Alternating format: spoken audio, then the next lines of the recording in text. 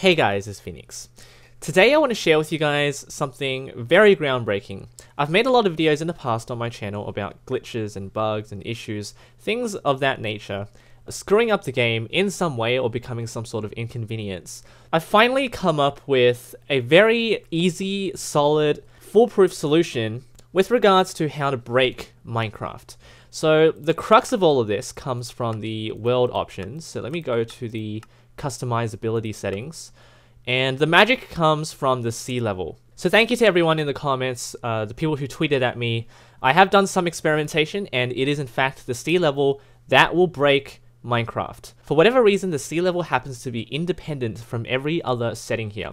So in order to break this value, you need to go to the presets, and just clicking to the left here several times, you will see the sea level settings. So over here, what you want to do is make this -1. All right.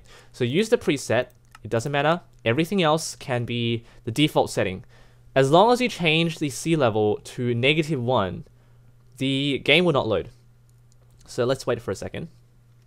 You can see nothing happens.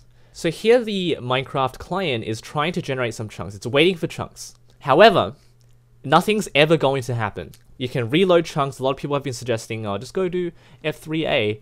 If you haven't watched my last video about the negative world settings, you can click on that video. It will not refresh something Minecraft doesn't believe is there. So I looked at the logs. Minecraft doesn't think anything is wrong right now. The game will feel like it's running properly. As you can see, there's no lag. Nothing is changing. If you put up the sound, or you go near some mobs, or you set the weather to rain, it will actually function. So weather rain, it will rain. Nothing is wrong. Minecraft thinks everything is fine. So that being said, what you can do to refresh everything, make everything appear, is go to MC Edit or use an NBT Explorer, which I'll go through in a minute. But just to prove this thought just a little bit more, you can go to TP050. So right now you are presumably inside a cave, and if you summon a prime TNT, like so, make it about 100, and fuse, not ruse, dang it, fuse 0.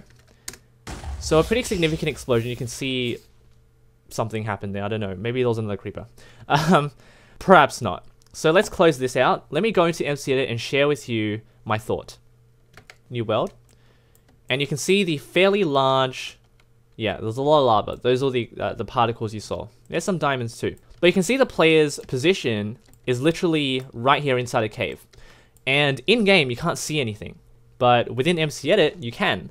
Now, using MC Edit and NBT Explorer, you can actually refresh the world. You can restore its functionality by simply changing the game's world generation settings. You can do that with MC Edit. You can do it dynamically with NBT Explorer as well. I will leave some download links in the description if you really want to try this out. But please don't use this to, mess with your friends, because you could really mess up more than just the world here, aka your friendship with your friends. So let's go with the level.dat data, and within the settings you can change the generation options, view the sea level here, and actually change it back to 63, which is the default sea level. So you can save this, and back into Minecraft, once you open your world again, everything will be restored after a bit of time.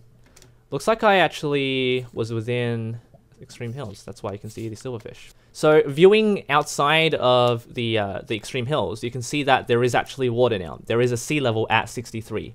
You can see it better represented over there. So it's not as if it was -1 at all. In fact, it will assume that the sea level was never generated in the first place. That's why the chunks never loaded. It's independent of every other world settings. So like ore generation, some scaling or noise, but it appears as though the sea level is now back to default. Now, how do you break this? Let's assume that you have a Minecraft world and you want to mess with it in some way or create a boundary. If you really want to prank your friends, but I will not be held responsible for what's outside the scope of Minecraft. So what you can do now is go back to NBT Explorer or MC Edit. Both will be fine. Let's go over to level.dat data, and let's go back to this. So you've got to find sea level right here. Change it back to a negative value, click save, close, and let's go back into Minecraft. So now we have the world generating again. Now, this is where things get a little bit crazy. Minecraft will break as soon as you try and generate some new chunks. In fact, it'll look really glitchy like this, okay? The mobs will still be there. It's as if they're floating. But you can see Minecraft is really trying here.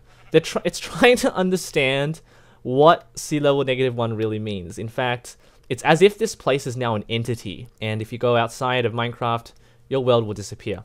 Okay? So this is exactly what's happened when you try to generate the world in the first place with a sea level of -1. There is a world. That's the bottom line. Because you can still edit blocks, you can still summon things in, but it's not rendering.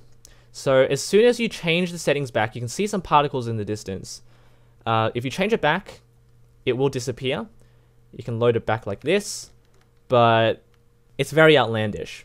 So hopefully you guys got something out of this. If you found this kind of interesting, you can try it out on your friends. Leave a like if you enjoy videos like this, where I try to mess with Minecraft in ways you probably cannot really fathom, ways I can't even fathom, but it's very intriguing doing things like this. Now, I don't know how Minecraft world generation really works in its intricacies, but you can see the results like this. It's definitely something that is very interesting to look into. Thank you for watching. Leave a like, subscribe for more creative content. Take care.